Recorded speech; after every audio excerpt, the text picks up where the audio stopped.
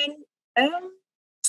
I'll just wait. I think some people are still coming, but I'll start anyway. So, hi, welcome everyone. Thank you so much for being here, for your interest in my topic. This is actually my PhD subject, so I'm happy to see there's so many people here. And also, thank you to the Myotonic Dystrophy Foundation for inviting me to present for a second year in a row. So I'm really happy to be here. I'll start by presenting myself quickly. So for those of you who don't know me, I'm actually a newcomer. So most of you shouldn't know me that well. So I'm an occupational therapist, and I'm also a PhD student. And I live in Quebec, Canada. So I'm not from the US. I live in a city called Saguenay-Lac-Saint-Jean. And this city is, if you know Montreal, it's a 5-hour drive up north from Montreal.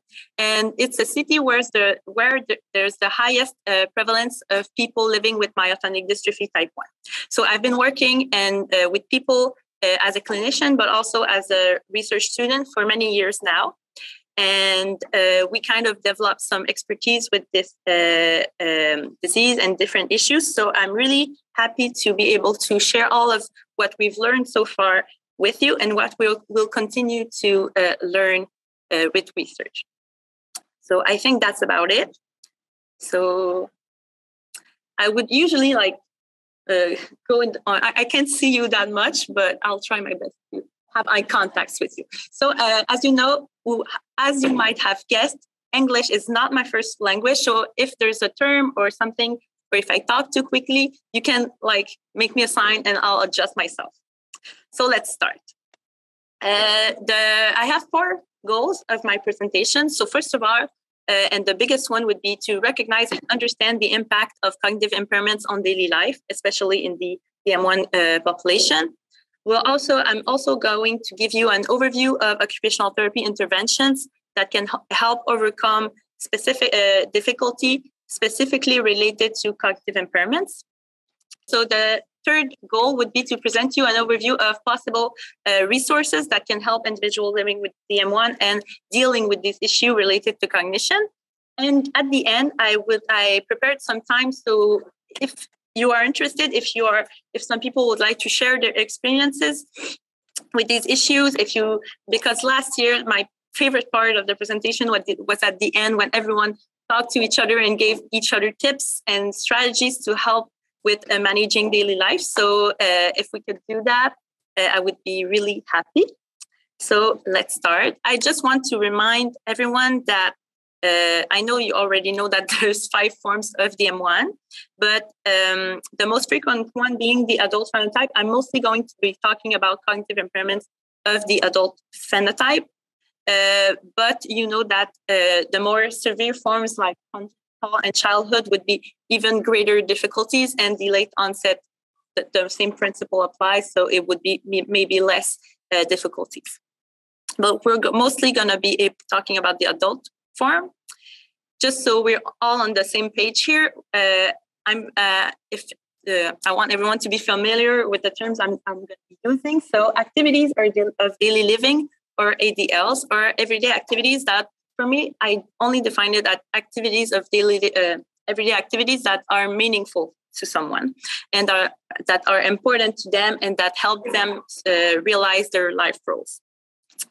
So there's 2 categories of ADLs. The basic activities of daily living, could be brushing your teeth, dressing up in the morning, bathing. So these are all ADLs. And there's also instrumental activities of daily living, which are activities that are essential to maintain your ability to live independently. And yes, specifically related to safety and well-being. And I would also add to participate in the community. So of course, these activities are more complex. So ADLs require more cognitive function, are more susceptible to being affected by cognitive impairment. So we're going to talk more about these today. What is cognition? Not everyone is familiar with this term. So the best definition I could find was that it's a set of mental processes related to acquiring, storing, processing, and using information and knowledge. So there's many cognitive functions. I'll I'm only going to talk to you today about some of them because it would take a whole day to talk about all cognitive functions. But just keep in mind that they all work together to allow your behaviors of everyday life. That's pretty much it. So we know that daily living we know that DM1 can lead to many difficulties in many areas of daily life. For example, mobility, hygiene, nutrition, housekeeping, and leisure. That's the portrait we have. More specifically for the adult phenotype, we have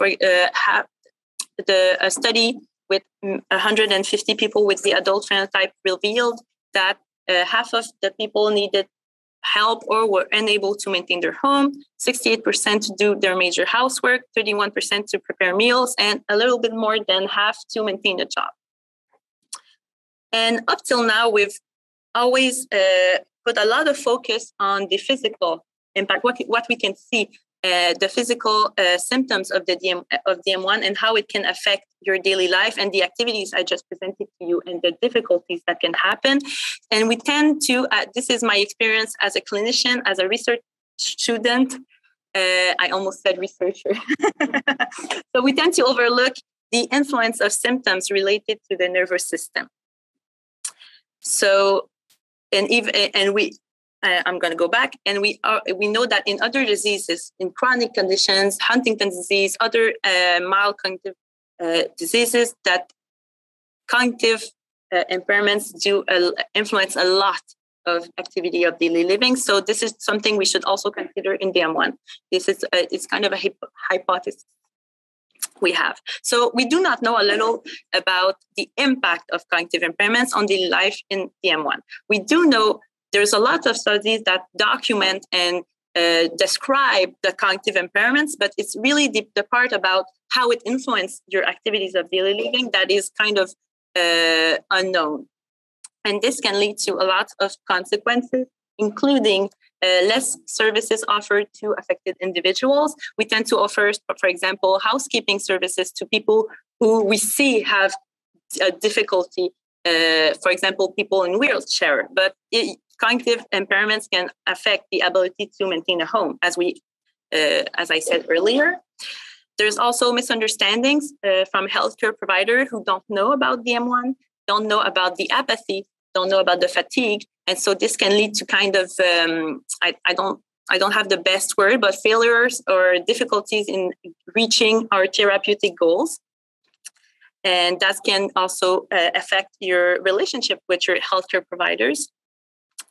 And last but not least, relatives can be also affected by this because I'm going to talk to you about this more in detail, but some cognitive impairments really affect relationships and caregiving, the caregivers, and they can experience exhaustion, frustration. And also, a recent study noted that patients and family report that CNS, and I'm sorry, I didn't. So CNS is central nervous system. So patients and families report that CNS and cognitive issues are often the most troubling and difficult to deal with. So it's really important that we look at this phenomenon and understand it better. I said it's like kind of an invisible disability. So how's my rhythm until now? Is it good? Is it good? Okay, perfect. I'll continue. So cognitive impairments in DM1, like all other symptoms of DM1, cognitive impairments are highly variable from one person to another. So I've put on a little bit more than earlier. And some of these can be present. You can have some difficulties with executive function or have no difficulty at all. And same thing with all of the cognitive impairments you see on this screen. But these are the most documented ones. We know that these are affected in DM1. I've included fatigue and excessive daytime sleepiness. They are not cognitive impairments per se, but yes.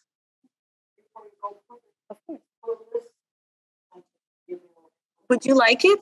If okay, no, you don't write like crazy. I'll send it to you. There's no problem. I'll get in contact with the MDF organization. Usually we give handouts, but you'll have handouts at least online. So I was saying fatigue and excessive daytime sleepiness are not direct cognitive impairments, but they are related to the nervous system and they are related to your daily living and to other cognitive functions. So I'm going to talk to them about them today.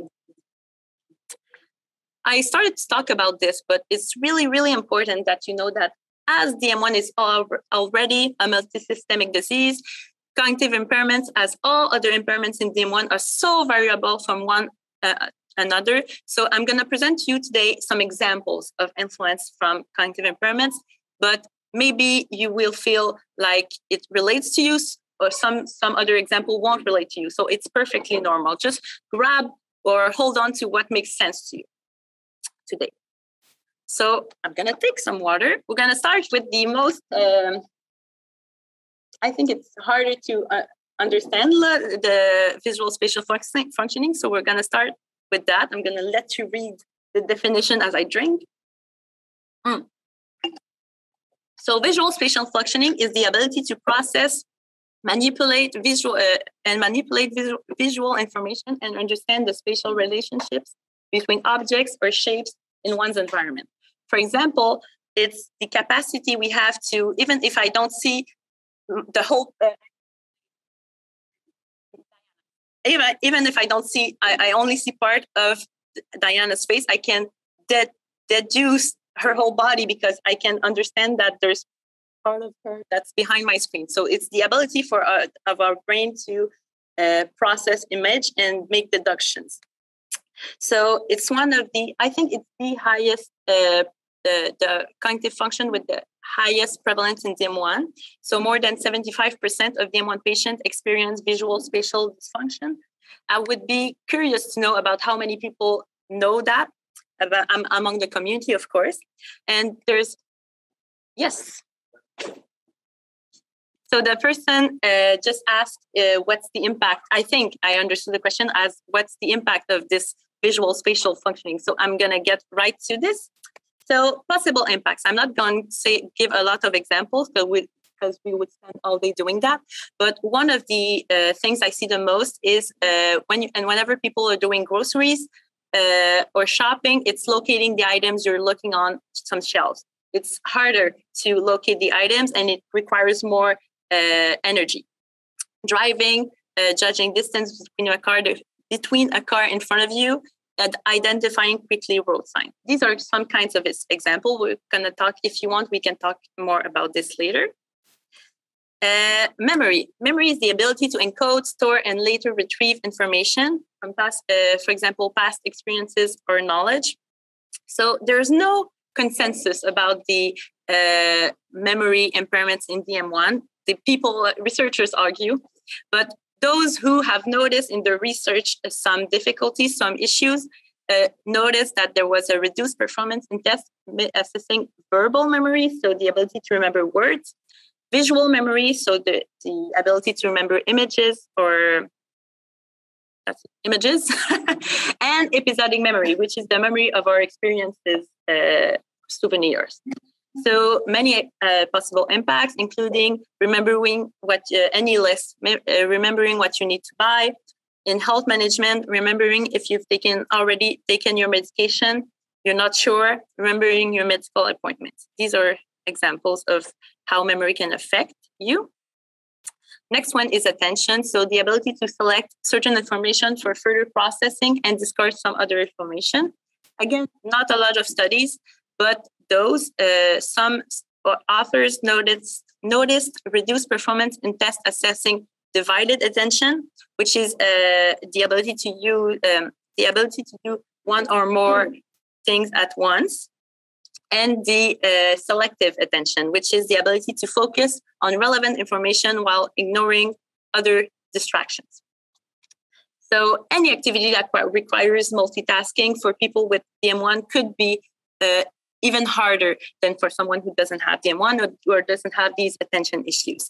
For example, driving when you're concentrating on the road while dealing with your kids bickering in the back, or when you're at a big event like this conference and there's a lot of people around you having conversations and you're trying so hard to focus on what someone's telling you, but it's harder than if you have DM1, it could be harder for you because of the impact on selective attention.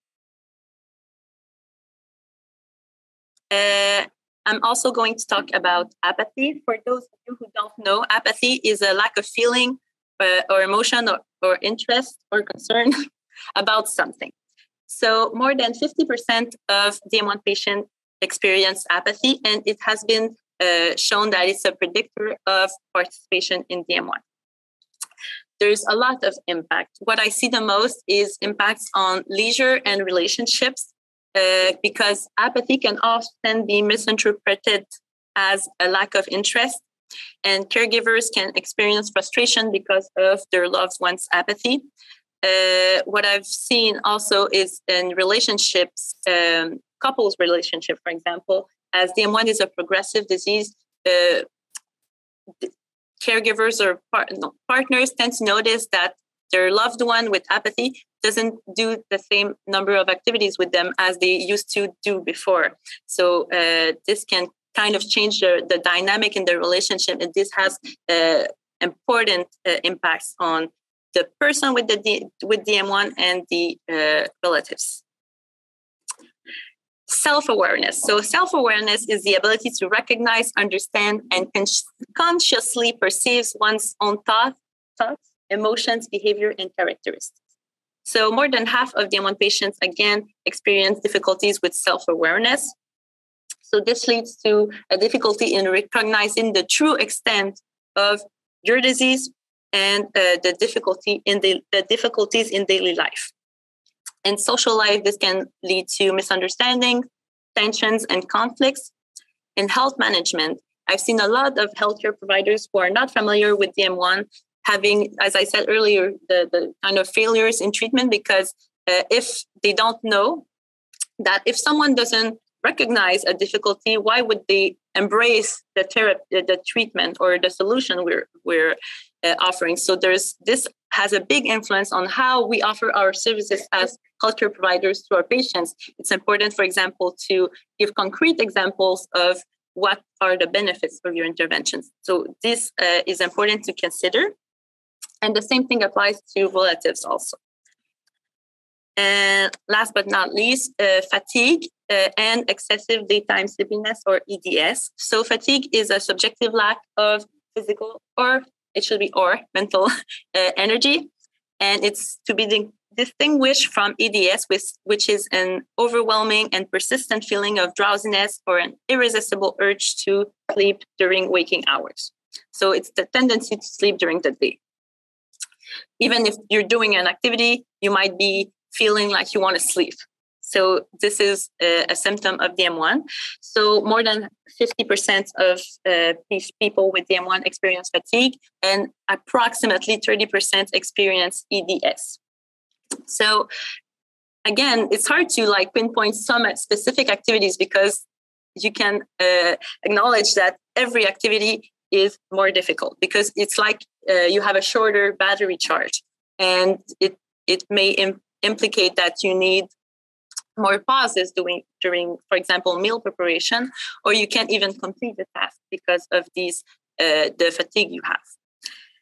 Also important to note that sleep issues are particularly important because they influence cognitive performance. The sleep issues can exacerbate cognitive difficulties, so they all influence each other. Yes. Yes, I'm going to explain it better. So when someone doesn't sleep well, and that applies for anyone with DM1 or without DM1, if someone doesn't sleep well, it's like their brain isn't at their top most best shape to use their cognitive function in daily life. It's like in daily life. Is that a better explanation? And I'm sorry, I didn't say the question to everyone. Someone was asking about how does sleep is a protective factor for cognitive performance. Is it better, or maybe I should have used another word. So it's kind of sleeping better will help you function cognitively better. Okay. Oh, maybe I should have used it. Yeah, it helps with your cognitive functioning. Yes. Cognitive function, I loved it. Cognitive functions will be better if you sleep better. Is it? Thank you, everyone.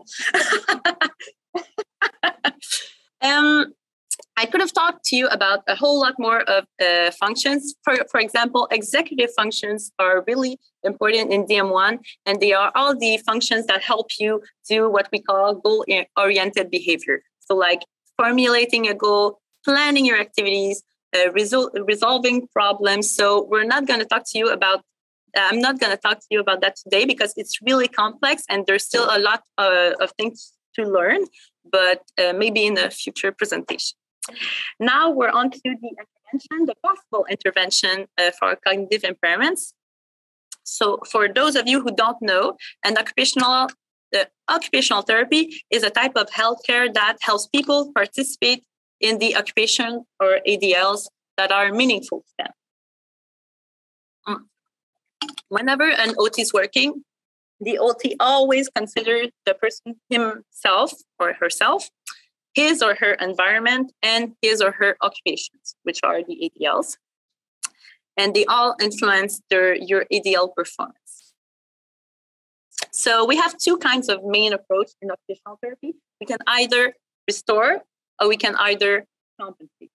We can do both also, but that's between me and you. So as I said, we intervene on the person, the occupation, and the environment. And we have, yes, restoring and compensating.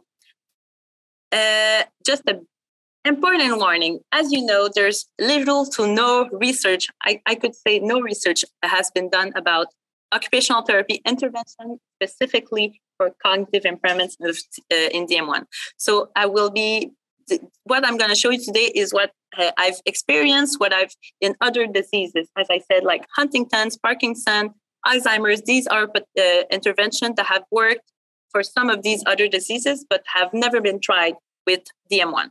So these are potential interventions that could possibly be attempted with your OT if you're interested. But a thorough assessment by an OT is always necessary beforehand. So because each intervention should be tailored to your strengths, limitations, and goals. That was my little warning. This is my disclaimer. Thank you very much. It was a disclaimer.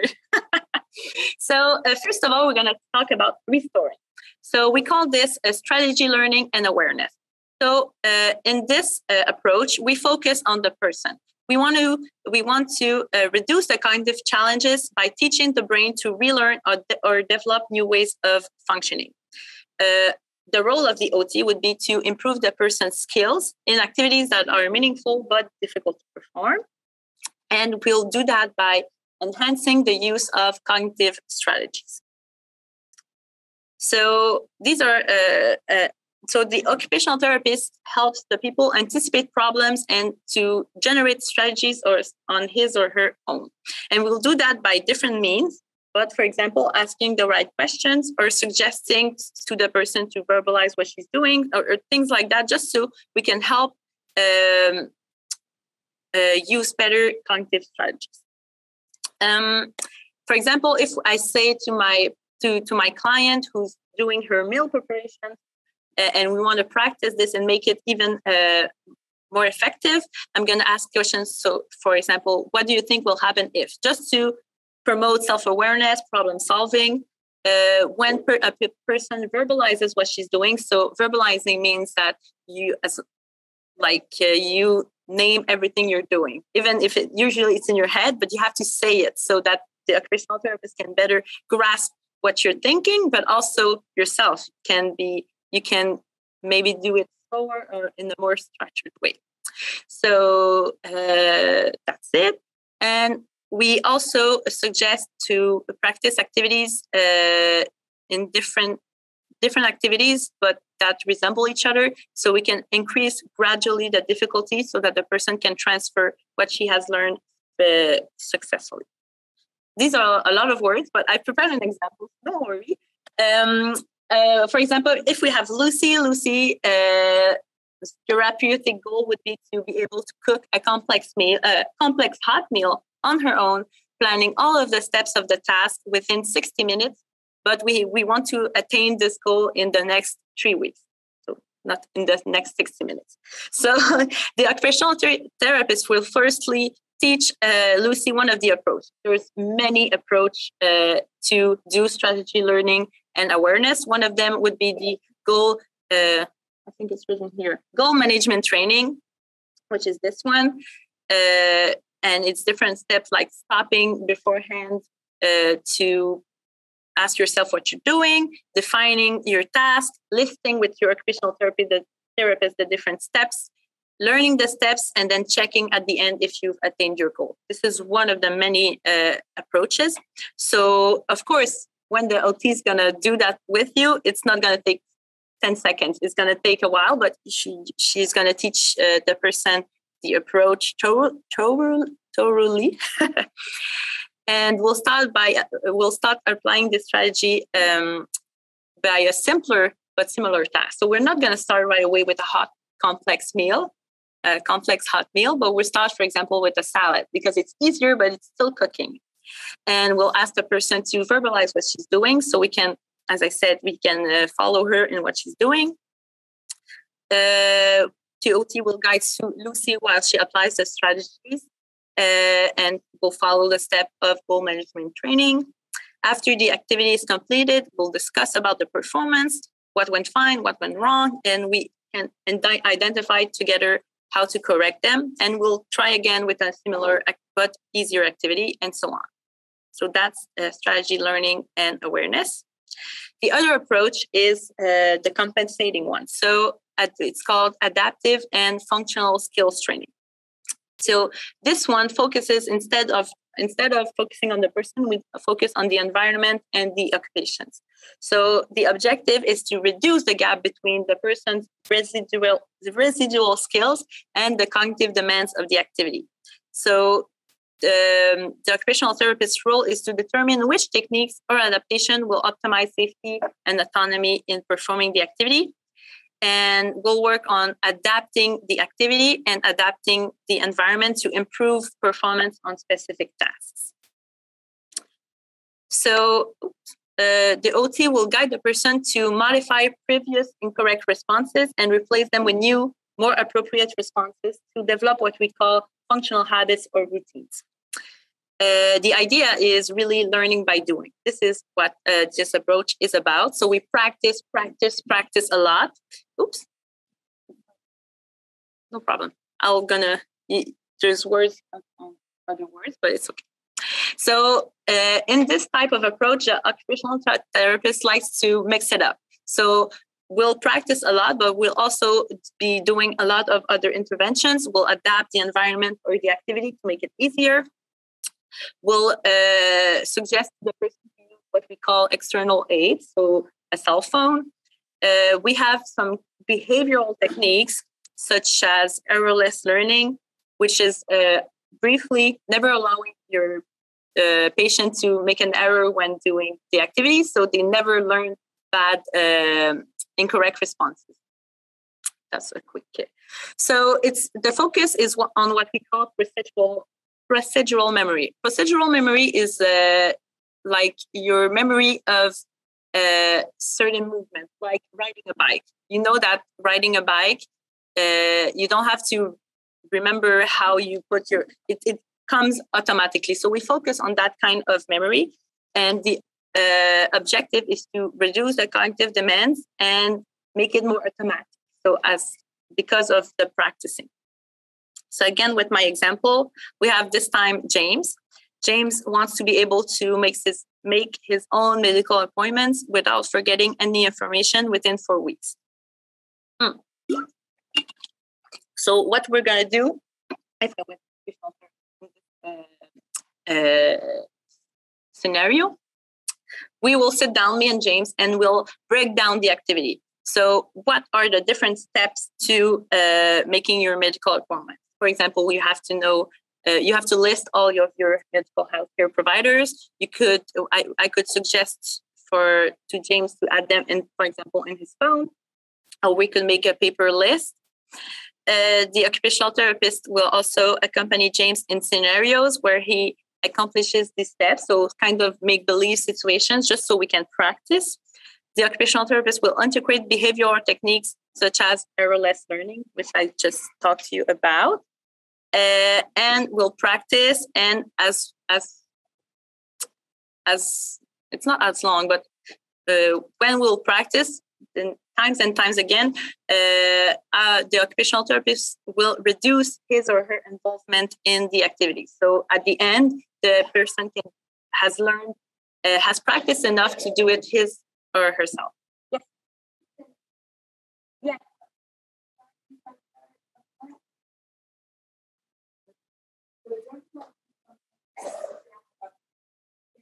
Yeah, this is really a good question. It's a good question. I'm going to repeat it. Don't worry. So the question is, the person is like errorless learning. So she didn't quite understand, because sometimes we would want the person to understand why she made a mistake. So that would be when we're talking about restoring.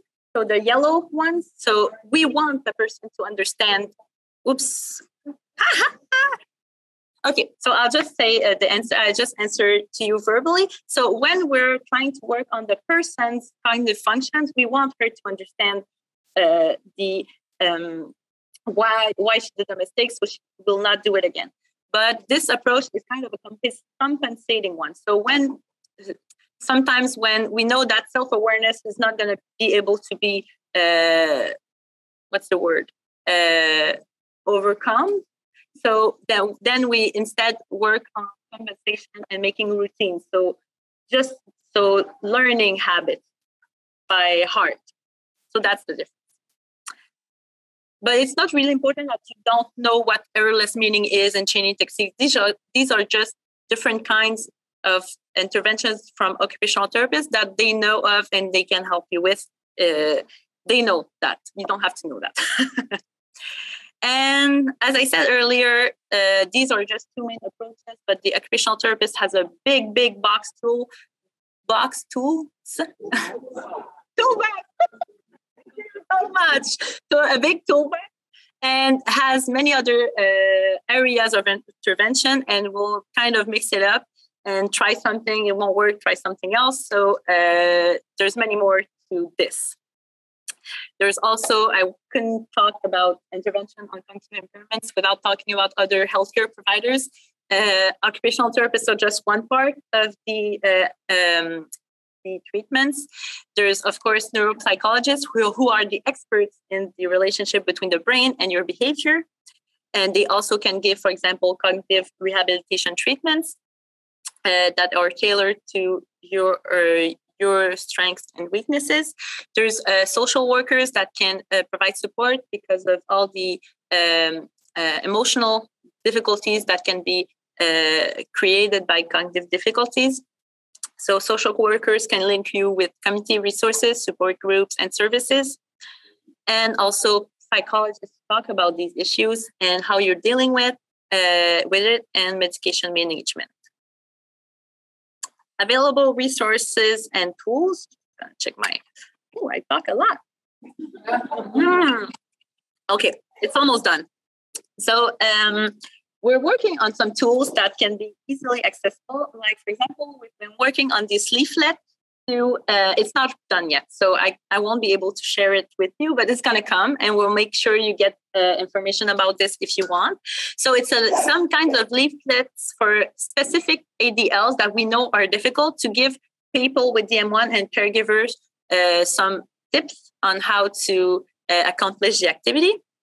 So this one is about challenges in meal preparation, and it's the different steps that you have to do to